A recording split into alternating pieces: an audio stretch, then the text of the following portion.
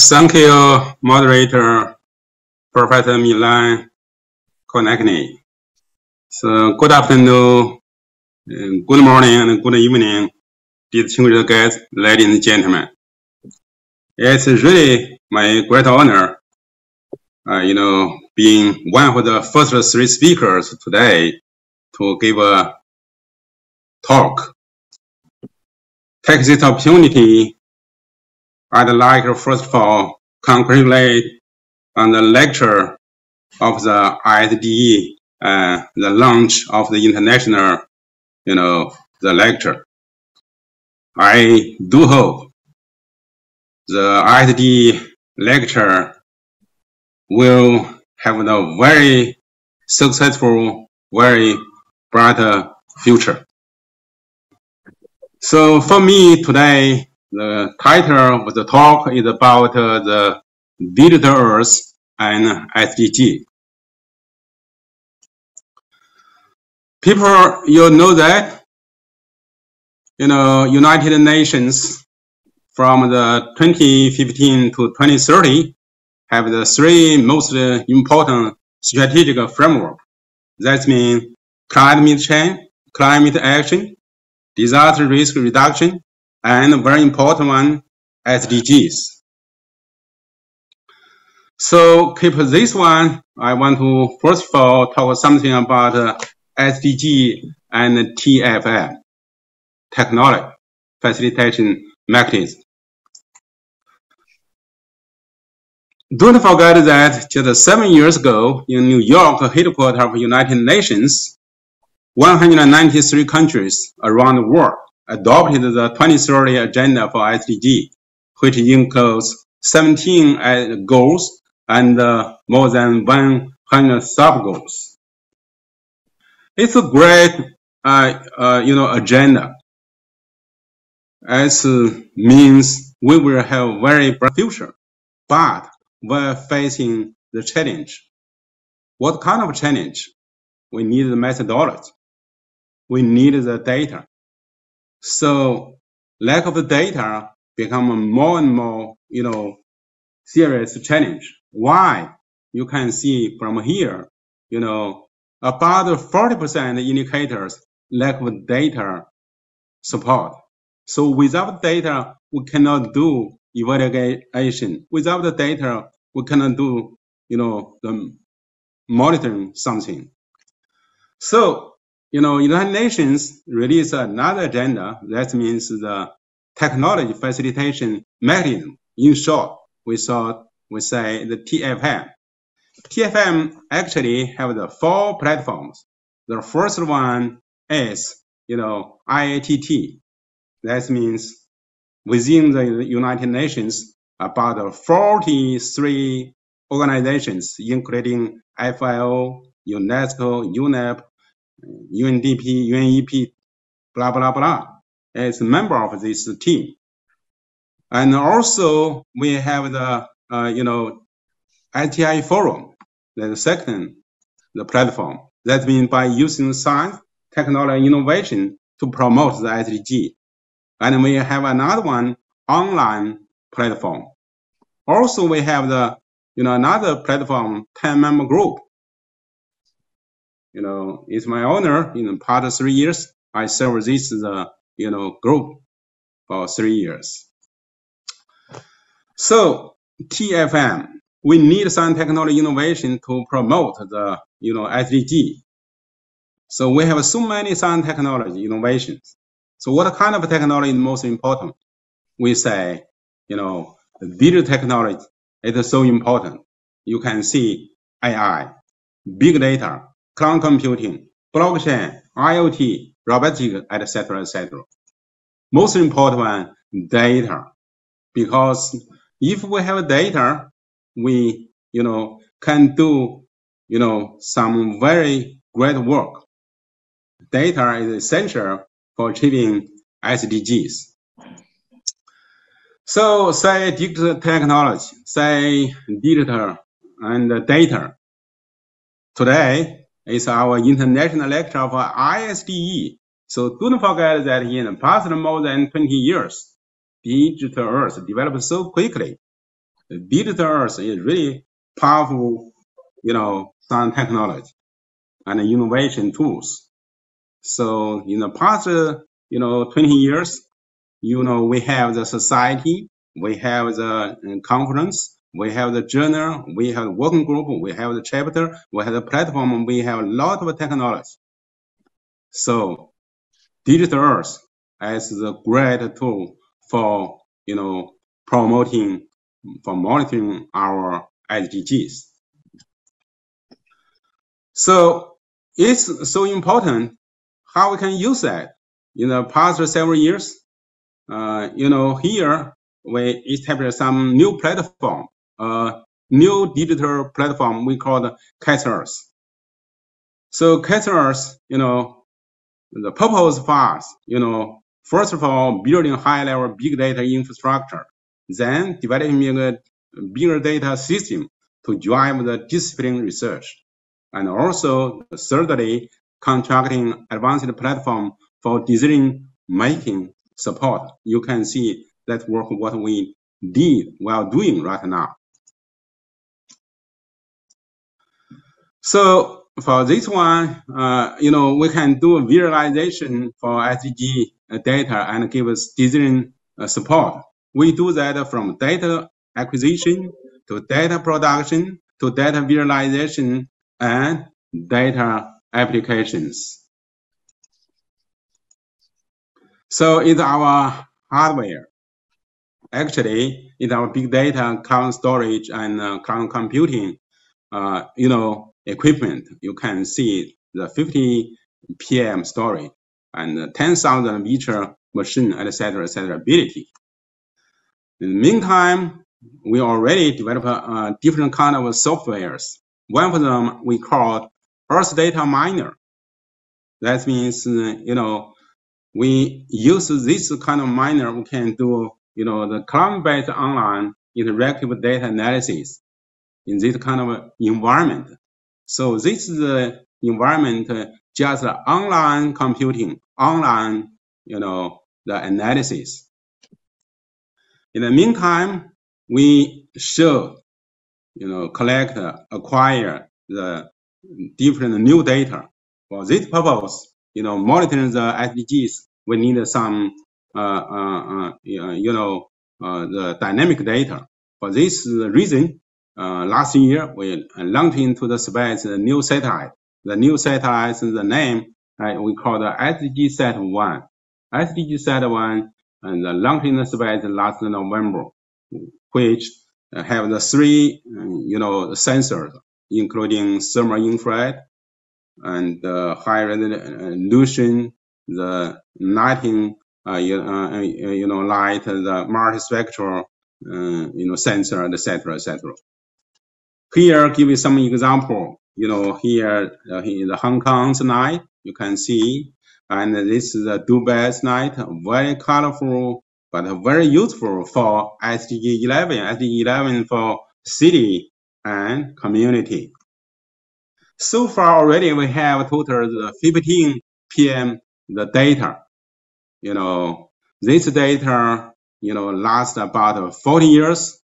We have different kind of data, like including biological data, ecological data, EU data, graphic data, ocean data, etc., Not only for this data, but also every year, about 3 PM data will be updated on the platform. This data in the future, welcome people around the world to share this data. So that's about CatEarth. What's, CatEarth's role? One of the most important role is for SDG evaluation. So I can take several examples to show you. And total we select about 6 SDGs, certain goals, because these 6 goals, have the common, characteristics, and like the large scale, like dynamic, the change. So we use the Digital Earth, the platform can do some research. Here is SDG 2, zero hunger. Zero by, analysis the big data, we get some result. This one you can see in the 2020 about 85% of global cropland is single cropping, and a double cropping pattern mainly concentrated, and expected to increase, 0.23 billion tons of grain of the grain production by closing crop intensity gaps. So very useful. And this is about SDG 6, clean water and sanitation. So by analyzing this data, we get some result. And the first one, 1/3 of large lakes with water clarity lower than 0.5 meter in 2021. That's really big challenge. And also, the result from 2000 to 2021, the water clarity in global large lakes had an overall increasing trend, 44% significant increase, while only 10% significant decrease. This is about, SDG 2. SDG 11, sustainable cities and communities. So, give some example about China.